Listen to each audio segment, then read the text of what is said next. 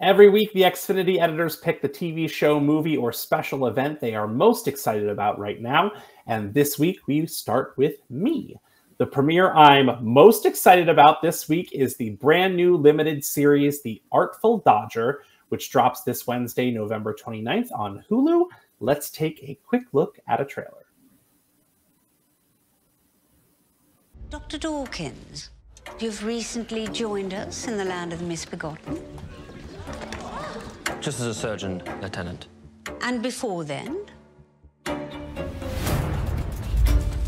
Escaped convict playing doctors now. That's got to be an issue where I'd ever discovered. Snatch the rubies, happy days. If one word gets out about our past... You could break from your life of thievery. My thievery has been very occasional. If you have any ambition, then you have to fight for it. The noose has been strung. Sometimes we must hurt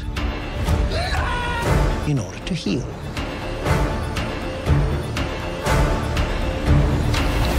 I think it's terribly exciting.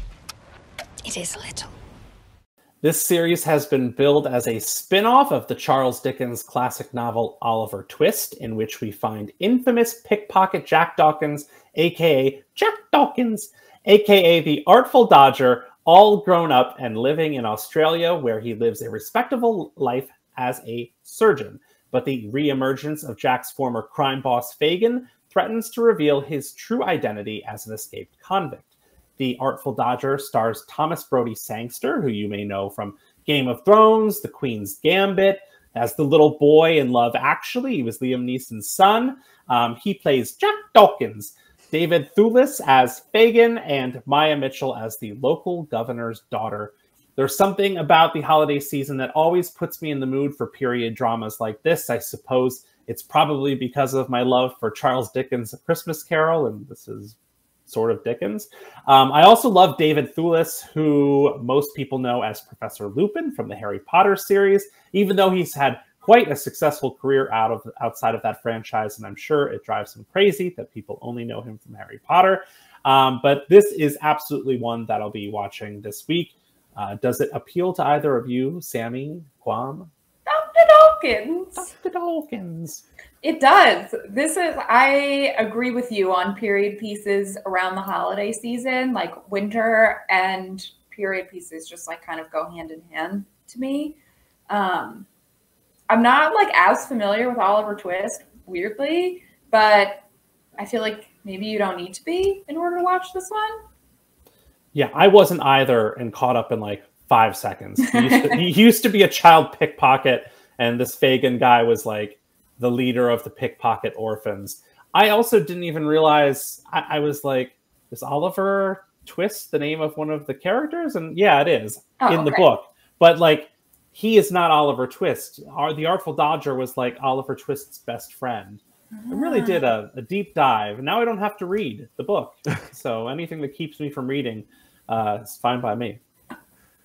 I was going to say this show does look interesting. I mean, I do love a good series where someone is presenting to be someone that they're not. I never got the idea of like period pieces in wintertime meshing. That was never me, though. So I would be the oddball in this group. That is all right. Sammy, what are you excited about this week? All right. My pick for this week is the Netflix film May December, which has been in theaters for a few weeks now, but is coming to Netflix this Friday, December 1st. Let's take a look at the trailer. How do you choose your roles? I want to find a character that's difficult to, on the surface, understand. Were they born or were they made?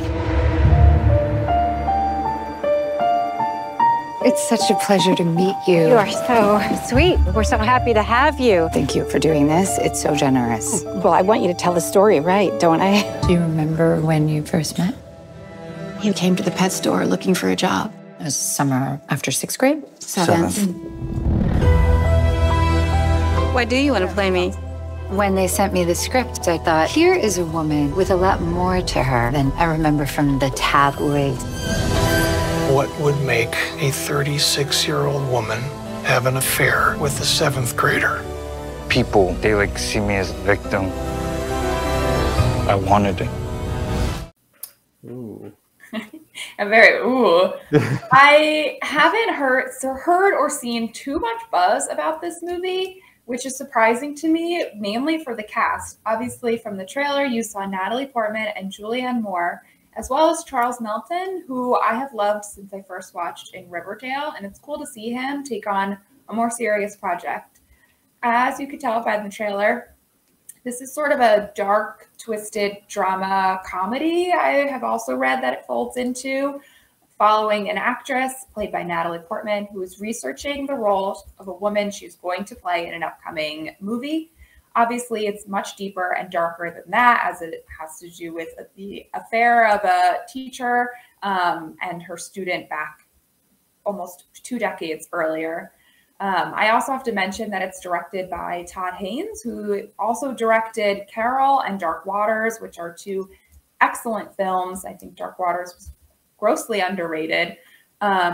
This movie also premiered at Cannes earlier this year and was nominated for the Palme d'Or. So it has a little bit of Oscar buzz and contendership, I think. Like I mentioned, it's available to stream later this week on Friday, December 1st. But I don't know. I feel like along with the period pieces winter thing, I feel like dark, sort of twisty, sinister-y dramas also kind of lend itself to this season. So I don't know. It's made its way to my list. I'm curious if you both know what the title May December refers to, because I think that's kind of an outdated term that not everyone knows. Do tell. Yeah, tell. Oh, really? Okay, perfect. I'm glad I asked this then. So May December refers to a romance where the 2 members of the relationship are far apart in age. One member of the relationship is in the May or summer of their life, while the other is in the December or winter of their life. And that is what May December, you might now you're going to see the term May December romance everywhere, but that's what this is referring to. I was like in my, it was a long time before I actually had heard that term and knew what it meant. You learn something new every day. Fun fact. A random question. What is with y'all in like these random genres of movies and shows that you want to associate with the holiday season? I thought it was time to be cheery and joyful. Sammy's like, oh, I love a dark show during the holiday season.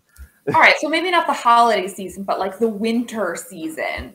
You know, you need something to balance out like the cheery, chipper, sing-songy moments, commercialism of the holidays with something dark and sinister. Yeah. All about I that. actually don't disagree with you, Sammy, but for me, I think it's because I see so many of these like dramatic award hopefuls during December and the award season that I've just become like, it's become synonymous with the season to watch some like really like deep dramatic film with all these super award-winning stars. Yeah, I also don't know how to describe it, but like summer is TV, winter is movie. Okay, I agree. I can see that.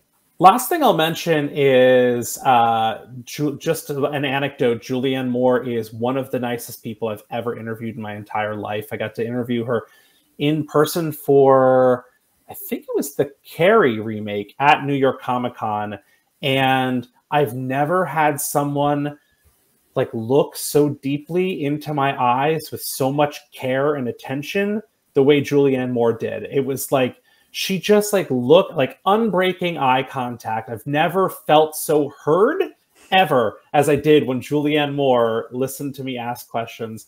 And I've always kept that with me. She's just the nicest person. Oh, that's so The nice. end. Shout out to Julianne Moore. Take that with you if you're a Julianne Moore fan. Kwam, bring us home with the premiere you are most excited about this week. Well, the premiere I'm most excited about is Power Book 3, Raising Kanan, which also premieres this Friday on December 1st. Let's take a look at the trailer. I just want to let y'all know that I'm done doing what I've been doing. From here on, everything gonna be different. So you thinking me and you good now? Like I said, Kanan, we got a lot to talk about. I don't take nothing from her no more. I'm trying to make my own money, man. Give her one more shot to make it right between y'all. Hell no. I'm outie. Everybody got their hustle. We just gotta find ours. Southside is real dangerous right now, Kanan. You working for Neek? I work for me. That's what you don't understand. And this ain't about what you did. It's about who you are. So Power Book 3, Raising Kanan, is the second spinoff to the original 2017 Power series and follows a young Kanan Stark, played by Mekhi Curtis, as he navigates the criminal empire built by his ruthless mother, Raquel, aka Rock Thomas, played by the awesome Patina Miller. She is incredible. If you don't know about Patina Miller, go research her. She is just like, can do it all. In season 2, audience saw the Thomas family encounter new forces entering their territory, taking control of Rock's business, and Kanan finds himself stuck in the middle of wavering loyalties. And he's doing this all while growing up as a teen in the Queens. I love this series. I love this show. Power, the original Power series was like like a crime drama soap opera to me. Because it was so dramatic, it was so funny. But I love that they start building on this cinematic universe. And Kanan was a great place to go because the original Kanan was played by 50 Cent. And you really don't know too much about his character, his backstory. And so being able to go back into his life and see how he became the ruthless Kanan Stark that we know in the original Power series, I just thought was a brilliant move. And I will also say that Mekhi Curtis is a pretty cool guy. I interviewed him a few years ago when the show was first premiering, and we've been friends ever since. We follow each other on Instagram, and like I said, Patina Miller, she did not follow me on Instagram, but she's also very incredible. She's just super talented, and she gives her all in the show. And sometimes, she's putting the show on her back. And so I'm excited for season 3.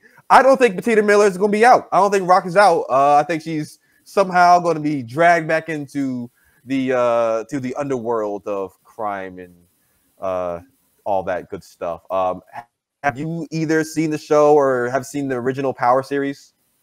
So I watched some of the original Power. I've not seen any of the spinoffs, but I was going to ask you, like, is there a hierarchy in terms of all of the spinoffs and their quality? Like, is 2 and 3 just as good as Power Book 4, or is there a weak link in the bunch? So I haven't watched Power Book 4. I think it's the one with Tommy. Tommy was always like way over the top to me, even in the original series. So I can only imagine how much more over the top he is in his own show.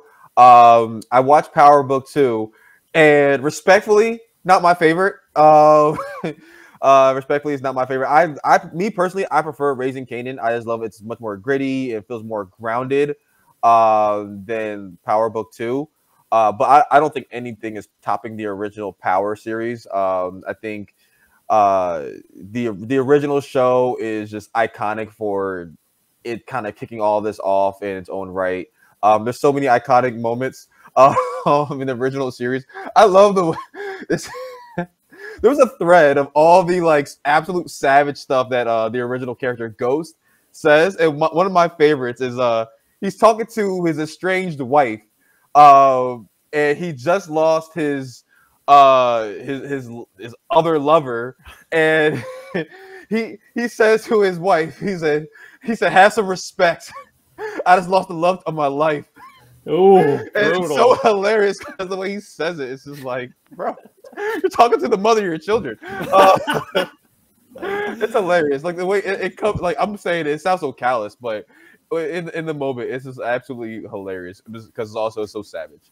I mean, you got to respect this franchise. 4 whole series that all do really well with critics and all perform really well on TV. So they're doing something right. I mean, I can't, unless I'm just forgetting, maybe like Law and Order is the closest you get to that many spin-offs that are also performing well and critically acclaimed. Yeah, I mean, it's really incredible what the creatives behind this whole series were able to do, and just creating this, you know, not cinematic universe, but TV universe, you know, where you have all these interconnecting threads going at the same time. And you know, it just keeps you invested into the Power universe, with all of them kind of like being staggered throughout the year. So yeah, you can never really escape Power. It's like when one season ends and you have another one popping right up, and you're like, oh, okay, back into it. So yeah, catch that on Stars December 1st. Perfect. And you can check out all the TV shows we just discussed and so much more simply by saying what to watch into your Xfinity voice remote.